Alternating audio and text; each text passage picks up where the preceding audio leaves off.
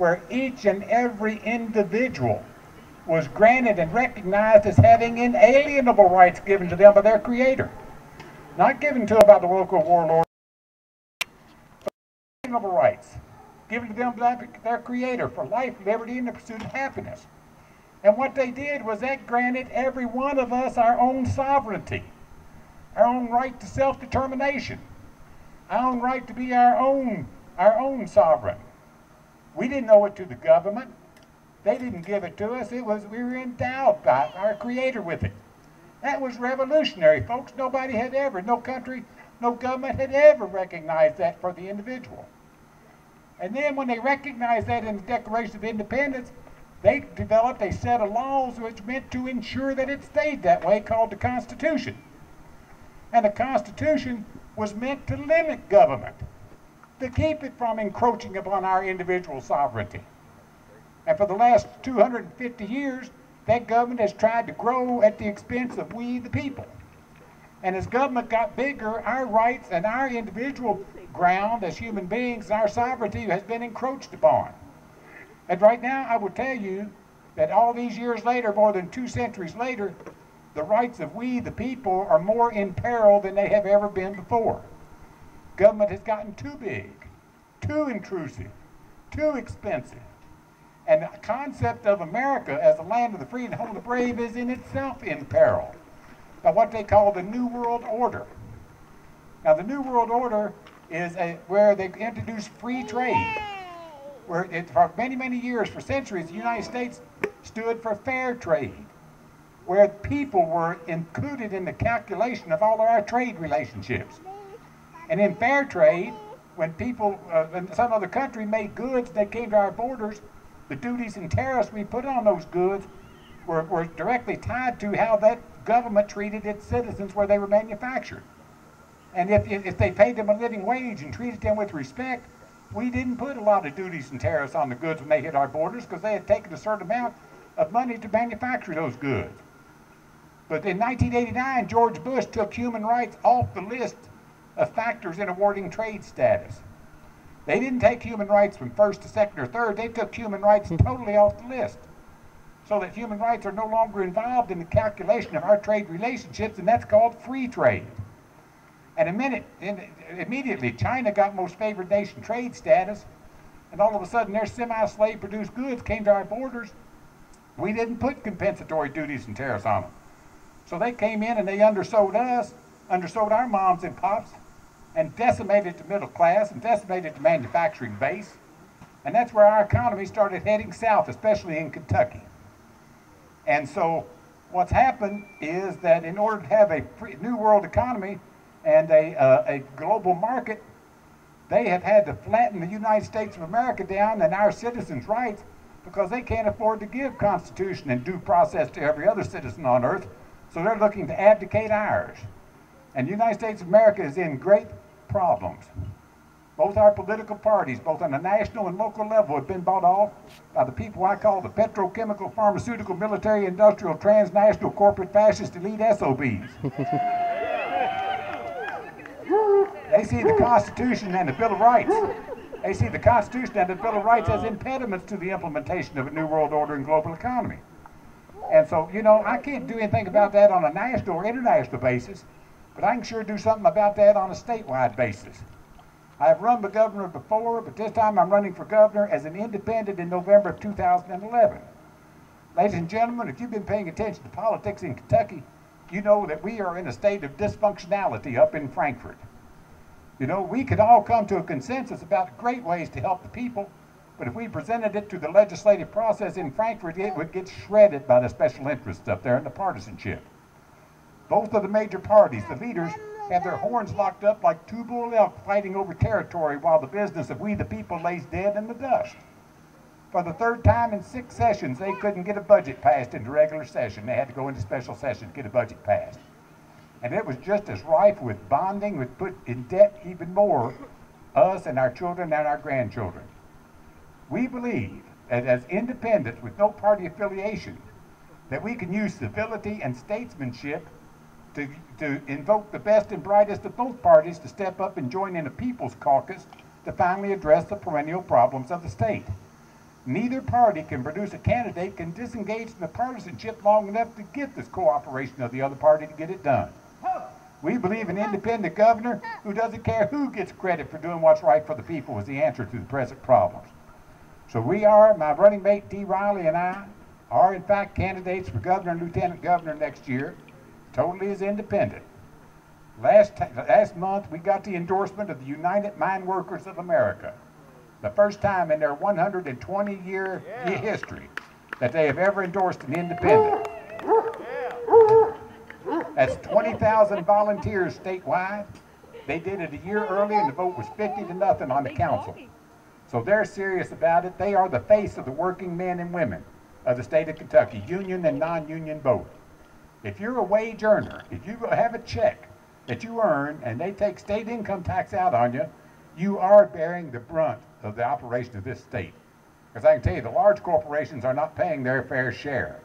It's time we took some of the load off the back of the working men and women and the wage earners and started making these corporations pay their fair share of the load.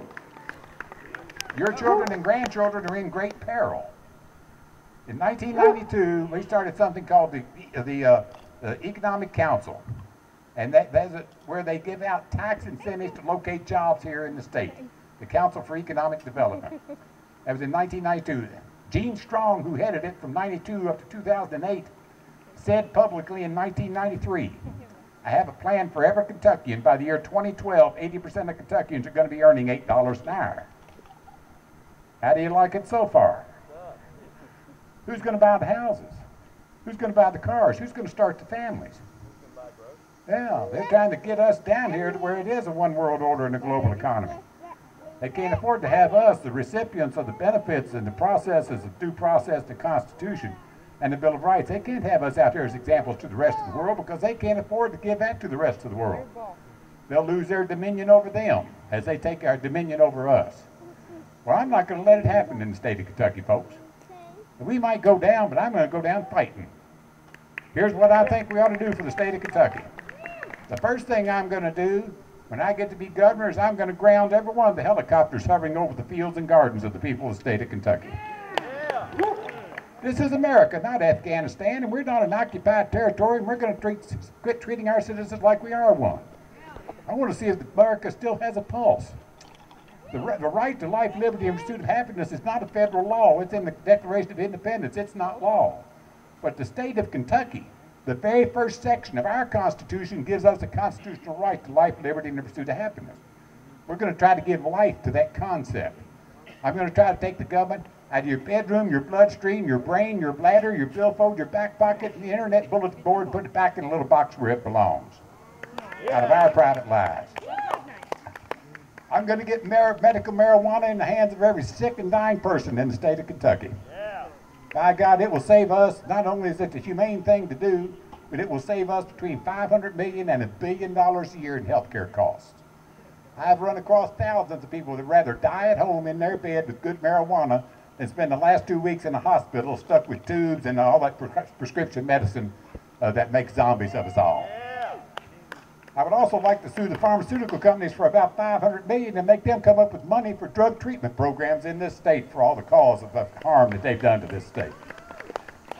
The makers of OxyContin, which is the most deadly drug out there, got caught lying to the FDA and falsifying their scientific results, and the top 3 scientists in Purdue Pharma got convicted of federal crimes, and the company had to pay $676 million in criminal fines in U.S. District Court over in Virginia. We need that money over here to start combating the drug treatment programs for people instead of putting them in prison, for God's sake. A couple of other things, and I'll get off here. Next thing I'd like to do is offer tax incentives to existing corporations in the state to institute state-of-the-art environmental compliance with all of our laws and regulations. We lost 82,000 jobs in the state of Kentucky last year. And not only should we be trying to attract new jobs in here, but we should make sure and try to anchor the jobs that we do have here. Not only would that promote employment and improve our environment, but it ought to anchor the corporations so they'll stay in Kentucky rather than move out on a whim someplace else. The next thing I'd like to do, when I ran for governor in '91, we spent 68% of the state budget on education. This year we're spending 59% of the state budget on education. we're defunding the very apparatus necessary to try to locate jobs here. So what I would like to do, and I think we can do it without raising taxes, I would like to give every one of our high school graduates in the state of Kentucky a $5,000 voucher for books, tuition, and fees to any institution of further learning in the state of Kentucky once they graduate from high school. You know, it's not for pizza, rent, and beer. There's no creature comfort attached to it. But what it is, it's for books, tuition, and fees to truck driving school, cosmetology school, UK, UL, welding school, any school that will train them into employability. We need to start thinking about further education for everybody, not just higher education for a few. Because if we don't train the C&D students into employability, they're going to be drags on us all and drags on the economy. But that ought to induce worker training programs into the state. It ought to induce business colleges into the state.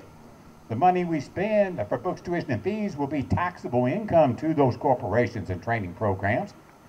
It will, in fact, give kids out in these poor counties some vision beyond the high school diploma. Right now, all they see a high school diploma as being an indication they don't have to go to school anymore. They don't have any vision. They're going to be stuck in that $8 an hour economy. What I'd like to do is give them some reason to talk with their mom and dad around the supper table about what you're going to do after you graduate from high school with your voucher.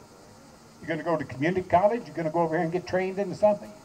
I want to let these kids know that we have hope and we have vision for them, and we're not going to abandon them out there. And the really beautiful part about it is not $1 gets spent until that kid presents themselves to the training program to be trained. It's not like I'm taking your tax dollar and spending it to build a $100 billion building and trying to entice people in to take advantage of it. Every dollar spent is after the child or the young man or woman makes that decision in their own head that they want to go get trained into something. So I think it's a really precise way to spend your tax dollar, not only to promote education, but to promote employment and promote future employment. Folks, I don't have all the answers, but here's the key. Both major parties up there have made the government process in this state dysfunctional. The leadership has their horns locked up like two bull elk fighting over territory while our business lays dead in the dust. What we need is an independent governor. I'm totally independent. I'm not a third party. I don't want to replace the Democrat or Republican Party. I don't want to replace your local senator or representative. I need those people, and I don't want to threaten those people. We need them. But what we must do, neither party can produce a candidate can disengage from the partisanship long enough to get the cooperation of the other side to get anything done. But an independent governor who doesn't care who gets credit for doing what's right and using the tools of civility and statesmanship stands the best chance to get the best and brightest and best intentioned of both parties to join together in a people's caucus to finally address the perennial problems of the state. That's what I'm offering myself, my running mate Dee Riley, beautiful lady, a redhead from Shelbyville who's never been arrested, so she brings real balance to the ticket. And we are totally committed to getting it done. I've got some bumper stickers up here. I've got some other material. If you'd like to have it, I'd be glad to hand it out to you. Ladies and gentlemen, I promise you this. All my mistakes will be honest mistakes, and you'll never, ever have another chance to vote more directly for freedom for you and your children and your family than you will next year in 2011, November, with Gatewood Galbraith and Dee Riley for Governor and Lieutenant Governor. Thank you all very much.